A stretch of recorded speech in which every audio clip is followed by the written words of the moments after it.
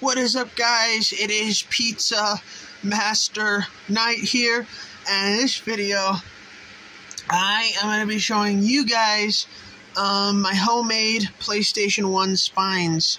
I'm going to start off the video by saying they're not the best, okay? I'm not a professional at making these, but I actually found it's a decently clever way to make your own PS1 spines, just so that we know what you have without having to look at the disc. Yeah, so that's what they look like. It's just masking tape, and then of course you just write on it with a Sharpie.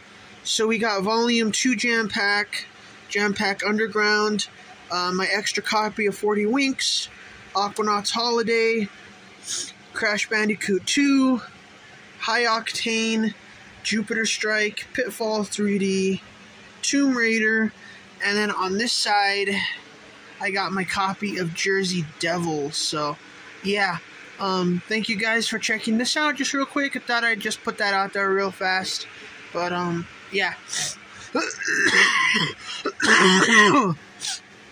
Yeah, I thought I would just put that out there. They're pretty easy to make. You just need masking tape and obviously an empty jewel case. You know, I find this really handy. Yeah, again, it's not the best, but it works really easily because I can read it better. You know, my eyesight's not the best. I can read it better, so it works out a lot better. You know, I don't have to, you know, pull it out every time I know what I want to play. So yeah, thanks guys for checking out this video, and I wish you all a very good rest of your day. And I have a surprise video coming out later today. So sorry for the wait, but it's gonna be a few hours later.